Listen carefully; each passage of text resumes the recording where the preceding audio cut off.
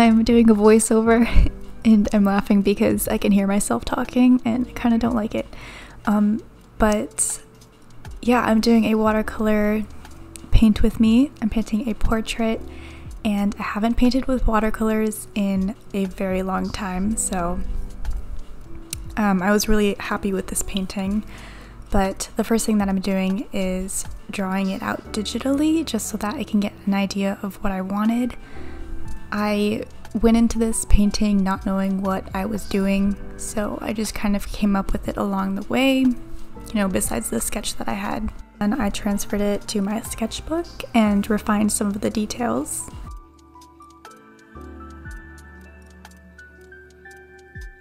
Once my sketch is done, I will erase it a little bit just so that the pencil lines aren't super harsh. But yeah, in this video I thought I would do a voiceover. I haven't done a voiceover for one of my painting videos. I usually just leave music because I never know what to talk about, but I thought I would try it. So once I've put the masking tape on, I use a colored pencil to go over the pencil lines, and I just do this because it ends up looking nicer than it would if you just painted over pencil. So that's why I do that. And the colored pencils I'm using are by Prismacolor.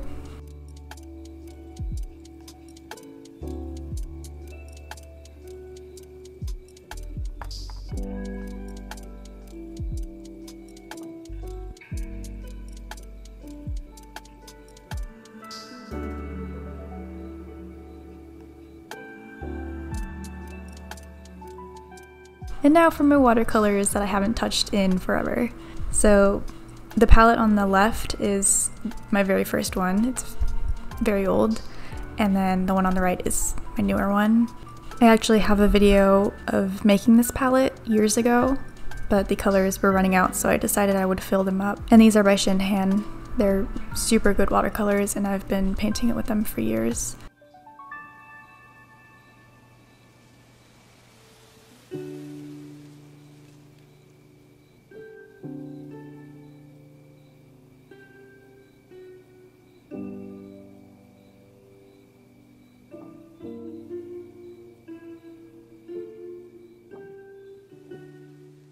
Since I had no idea what I was doing, I wanted to figure out what colors I wanted, and usually for watercolor paintings I always go for like a maroon or a very dark blue color, and then also add gold. Those are my favorite and I always end up using one of those colors in my paintings. But yeah, so the first thing that I start out with is the skin tone. So I just lay down a base of that, flat wash on the whole thing, and then I let that dry completely.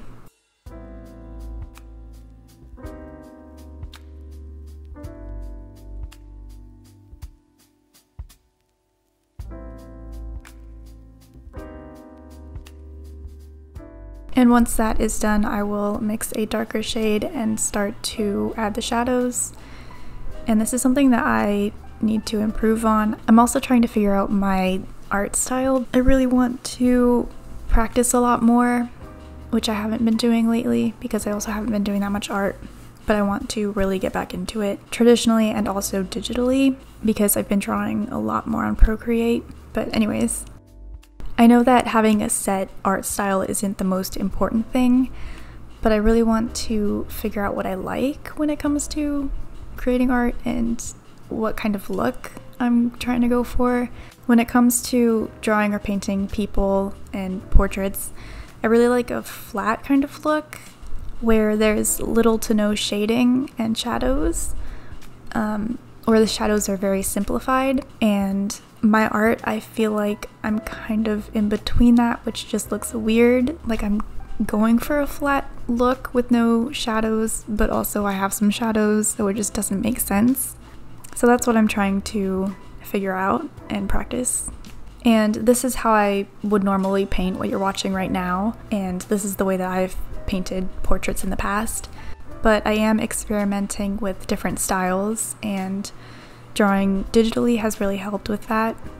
So if you want to see more things like that or digital drawings, then just let me know because I'm working on that kind of stuff. And also let me know if you like the voiceover, if you like to hear me talk over my paintings. It's definitely a lot easier to just put music over the video, but let me know if you like this.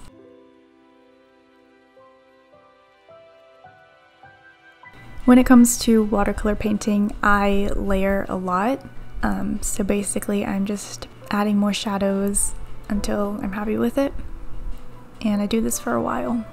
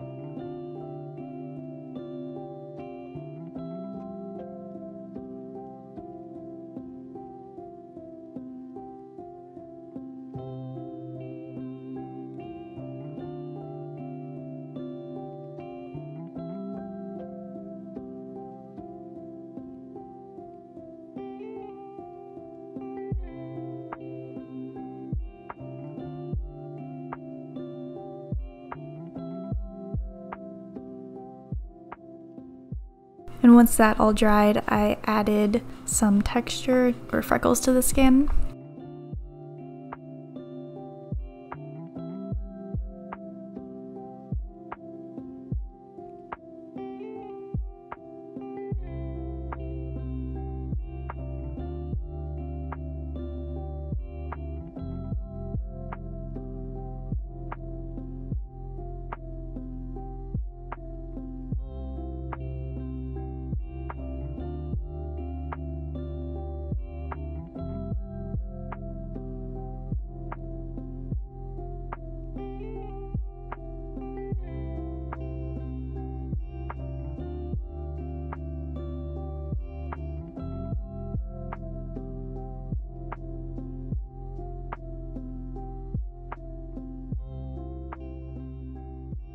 And right here I'm adding shadows to her shirt, and since it's white I was just mixing those previous colors and using that as the shadows.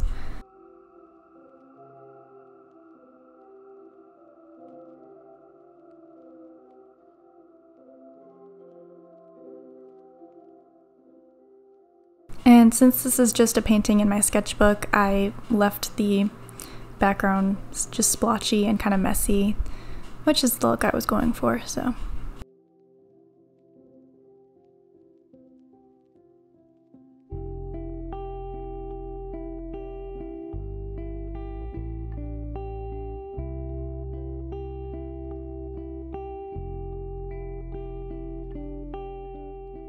And so far I was really liking the painting. And then this happened. It was fine though. Something like this always happens.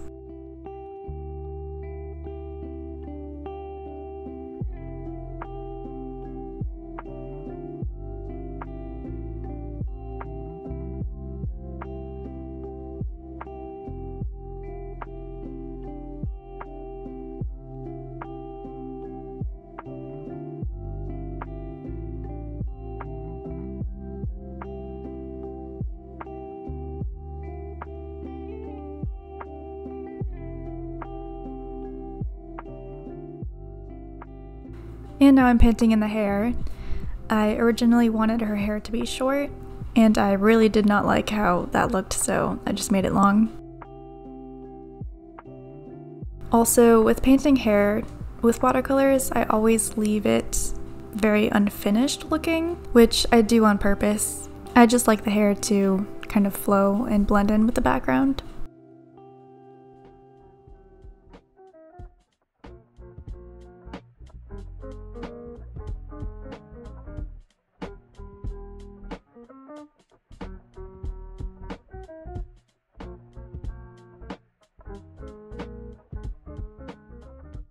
And now I'm adding detail to the hair, just enough to kind of show the waves.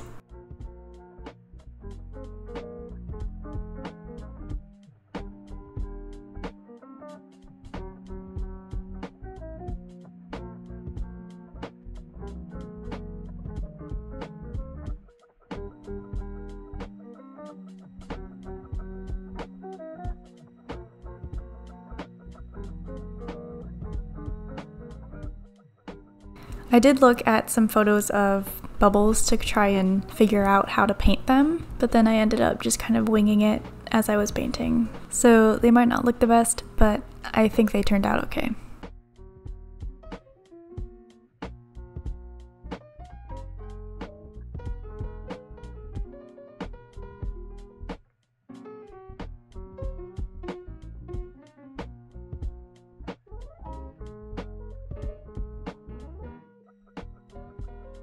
So once I'm done using the watercolors, I add all the details. So the first thing I did was take some white and add some highlights.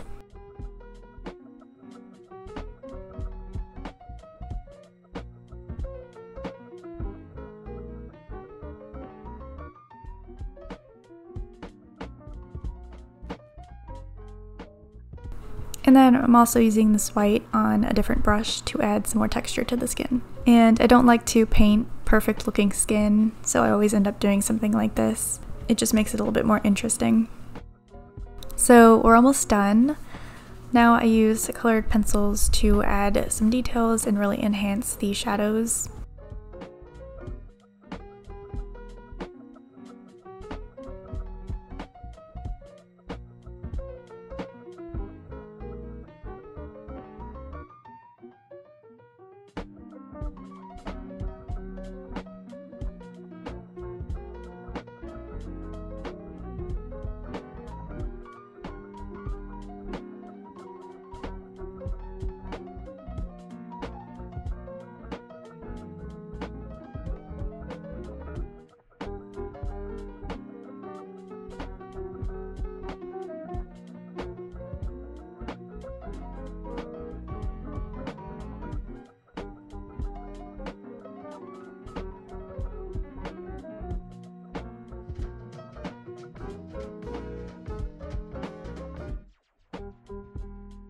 And I forgot to paint in her earrings, so I'm using some gold metallic watercolor to paint those in.